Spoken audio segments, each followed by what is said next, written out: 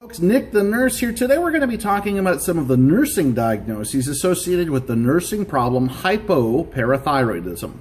Now with hypoparathyroidism, remember, one of the big guiding factors that you're going to have to remember is that with hypoparathyroidism, you have decreased calcium levels and increased phosphorus levels. Again, that's decreased calcium levels and increased phosphorus levels. Now remember that when you're formulating your care plan. So with hypoparathyroidism, one nursing diagnosis that you might want to keep at the forefront of your mind is imbalanced nutrition less than body requirements. In this case, it might be decreased calcium that needs to be replenished into the body.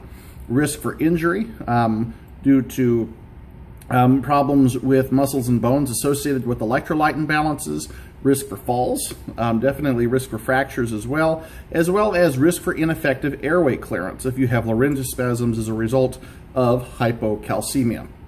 A lot of good info there. Make sure that you understand these nursing diagnoses so that you can apply them on your nursing school exams or even on the NCLEX or on your care plans in nursing school. So again, my name is Nick the nurse. I want to thank you for watching my video today. If you'd like to check out any of my other completely free videos, they're at www.nickthenurse.com. Again, that's www.nickthenurse.com. I'd like to thank you for watching, and I'll see you next time.